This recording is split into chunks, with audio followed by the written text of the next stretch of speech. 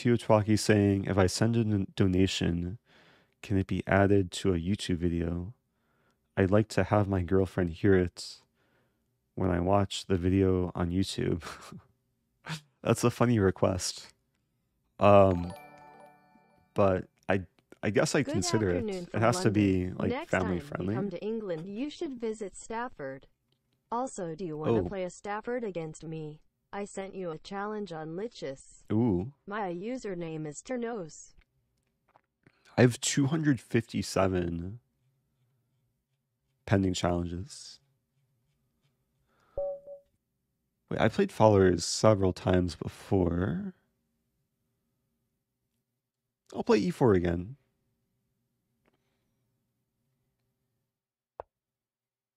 I may have played e4 last time. Hard to remember. Let's see what followers is up to. Could play Ponziani. Oh, let's play. I feel inspired from the last game. I'm going to try and get a Belgrade Gambit, which happens after knight f6, d4 takes, and then knight d5. Okay, so it looks like we're going to go into a Belgrade. Haven't played this in ages. This is main starting position. So rather than recapturing the pawn, this would be a 4-knight Scotch. I go for a slightly more confusing position.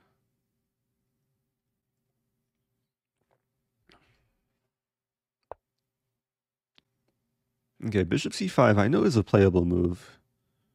Probably one of the more natural moves. I think I can play bishop g5 here. This is one of the points. Whoa, it's Teotwaki. Hi Maria the First. Don't Oh, think hey. I would have survived the past year in lockdown without you, let alone enjoy it this much. I love you, Bunna. Oh, that's Also, so sweet. thanks, Eric. Oh, shout out to Maria. That's so kind. Now, I guess I'll have to put this video on YouTube now. This better turn into a fun game. Well, thank you, Teotwaki. A very kind donation. And thanks to Maria for keeping Teotwaki company. That was really sweet. Got some hearts in the chat. Can I take? Look at this. Oh, chat is so loving right now. Good morning. Hearts for Maria. Good morning to DQ'd. Okay, so I think already it's an opening success. Even though I'm still down a pawn, kingside structure is damaged. For the YouTube video. Oh, I appreciate that. Yeah. Thanks, what is his name? Ambequeef.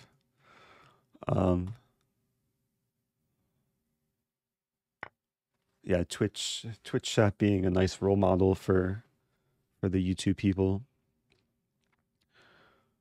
Okay, so I won back the pawn. Yeah, I'm not sure what black should have done there. Maybe like bishop e6 keeping the pawn defended, but yeah, now life is very good. I want to play f4.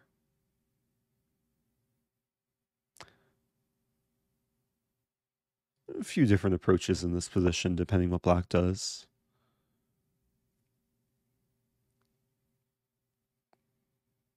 c6 is respectable. Gonna have to move the knight away. Play knight f4. I still want to target f6. And the way to do that could be something like knight h5 and then some eventual queen intrusion.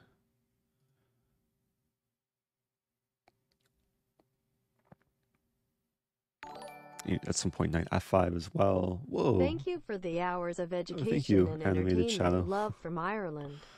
I appreciate all the love and support. And thank you for flies. Hi, Eric. Are you friends with any of the other chess streamers you play on here in real life? Oh, definitely. Oh, in real life. Yeah, definitely. I'm friends with,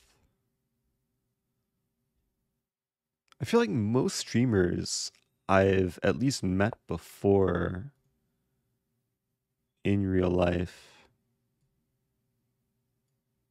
Wait, let me focus here.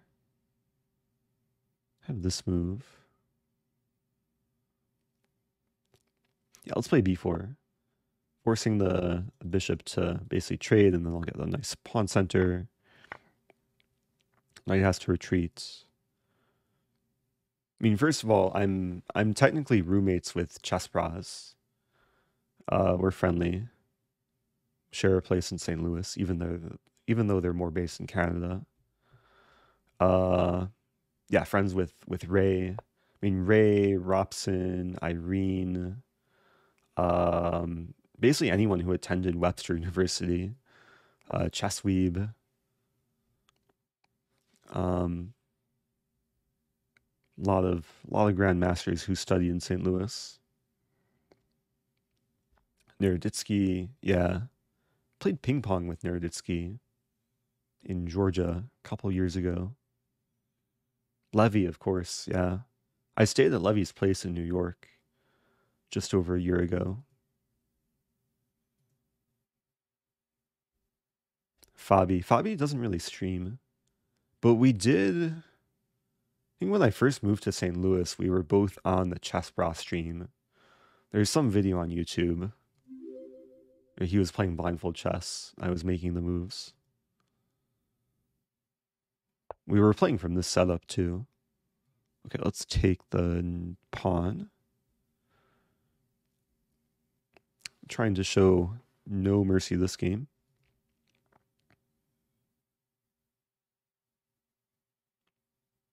So I'm up a pawn. Not bad for being down a pawn out of the opening.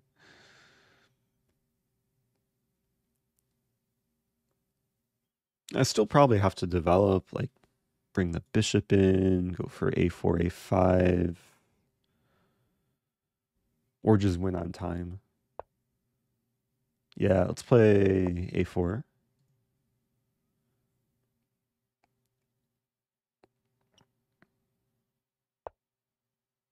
Ooh, free rook.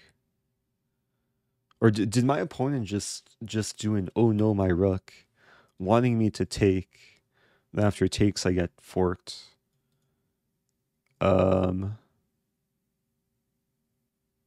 I could take here first. I could also play this first. There's really no rush. I'll do this first, chasing the queen back to c7. Because everything's covered here. And now I can take the rook.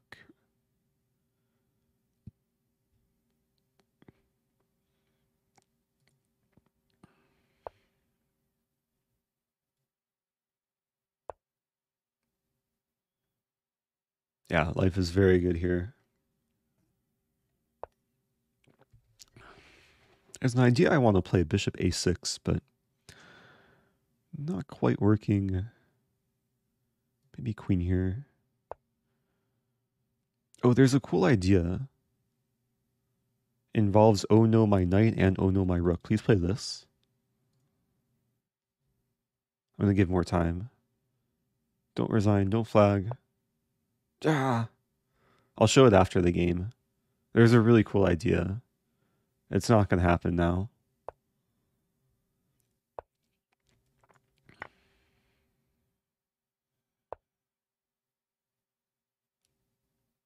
Okay, let's go for the ultimate squeeze. Oh, take with check. Yeah, it's a nice kind of squeeze formation.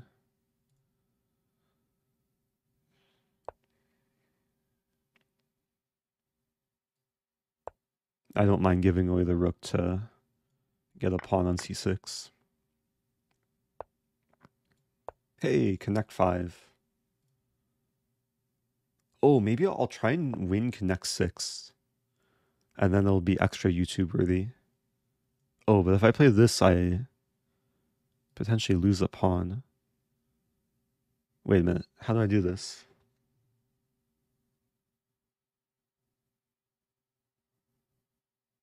I have to play this first.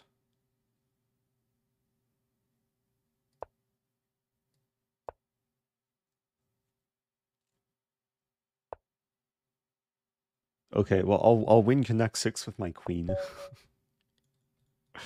Okay. That was a fun kind of Belgrade Gambit.